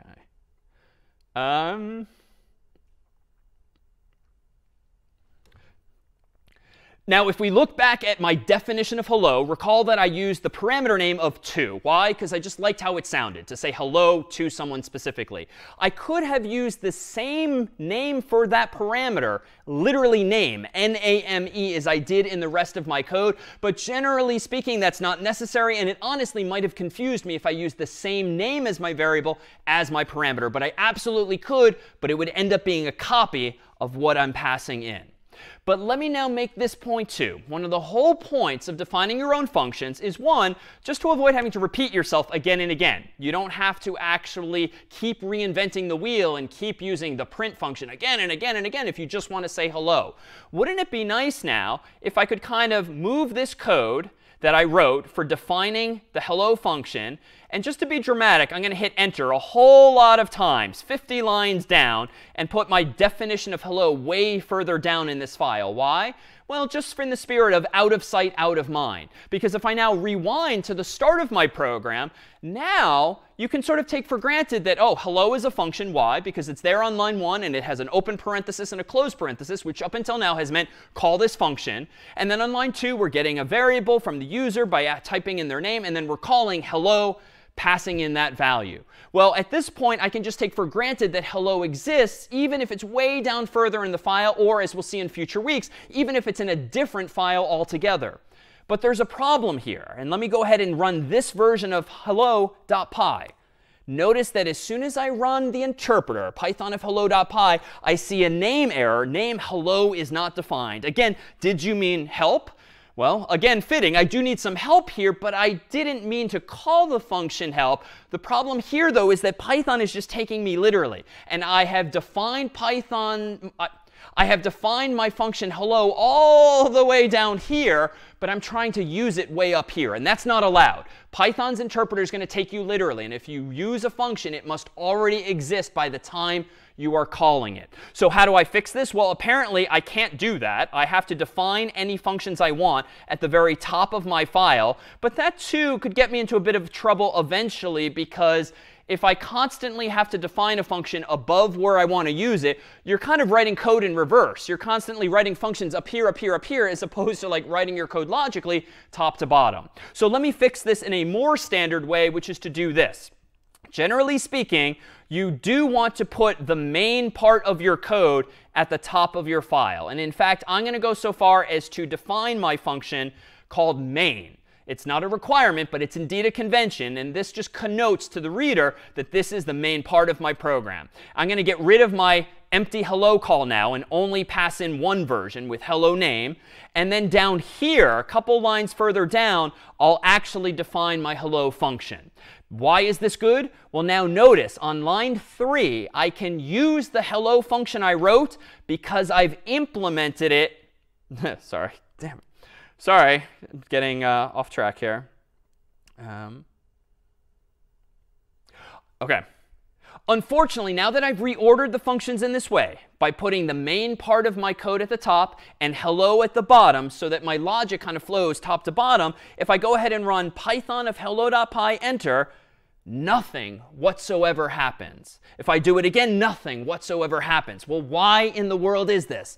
Well, just because I've defined a function called main and I've defined a function called hello doesn't mean that I've actually called, that is, used either of them. Yes, I'm using hello inside of main, but no one is telling Python to actually use or call main. So in order to tidy this up, the last thing I need to do in this file, it seems, is actually call my main function. And in fact, by calling my main function in this way, it gets me out of trouble because now I'm defining main first, but I'm not calling hello yet. I'm defining hello next, but I'm not calling hello next. I only, at the very end of this file, call main, which has the effect of running this code up here, which has the effect of running this code down here. And it allows me, therefore, to organize my file and order my functions in any way I want, including main at the very top, and solving, ultimately, that problem of Python not knowing what's going on. And there's one final flourish we can add here. Now that we've implemented hello, you'll notice that hello only has a so-called side effect. It only prints out something to the screen. Well, what if I also want my function to not have a side effect per se, but actually hand me back a value? Recall that the input function returns a value, the string that the user typed in. Recall that the int function returns a value. The float function returns a value that was passed into it. Well, you can use one final keyword here, literally return, to return a value explicitly yourself. In fact, let me go back to VS Code here, and I think we'll return our attention to calculator.py and see if we can't implement one other version of calculator.py that actually has our own function that even returns a value. So I'm going to go ahead and open up calculator.py. And I think this time I'm going to throw everything away as before. And I'm just going to start practicing what we're preaching here. Define a function called main, which is now going to be the main part of my function.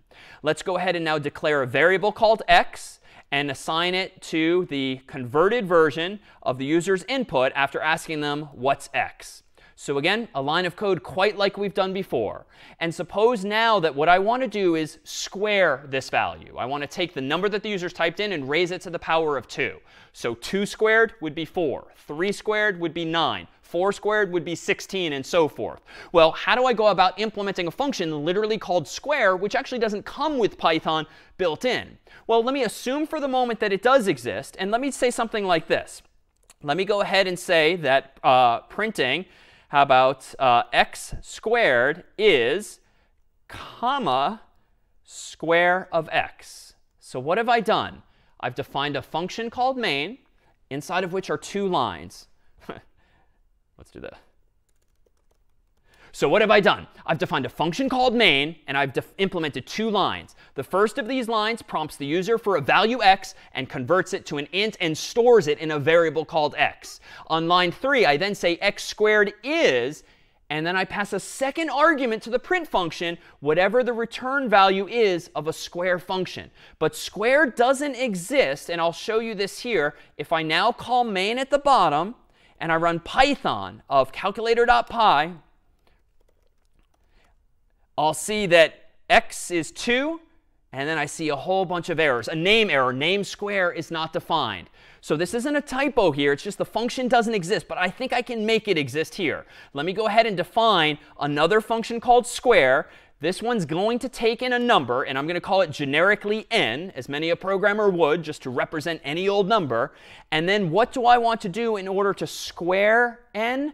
Well, a number squared is really just itself times itself. So I'm going to do this, n times n. But it's not enough just to do the math yourself, n times n. You're going to have to return the actual value, n times n. And that's our new keyword here. When I now do this, watch what happens. Python of calculator.py, enter. X, say, shall be 2. X squared is 4. Let me go ahead now and say x is now 3. X squared is now 9. So I've implemented my very own function that returns the square of a value. And because I'm using the return keyword, that ensures that I can pass the return value of this, just like the return value of input or int or float, to another function, like print instead.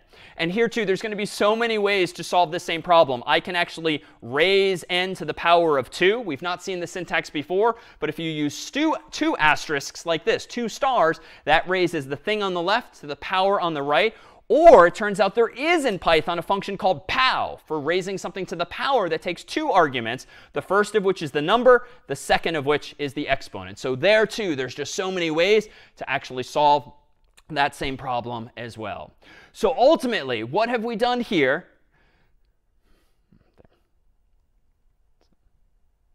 Sorry. So ultimately, what have we done here? Sorry, we're going to do that cleanly. So ultimately, what have we done here? We first introduced functions. These actions are verbs, many of which come built into Python that you can just use in your own code. We then introduced variables via which you could store those return values and then maybe do something more with it. At the end of the day, too, you now have the ability to create, to invent your own functions to solve simple problems like hello, or in the weeks to come, much more sophisticated, more challenging, more fun problems as well.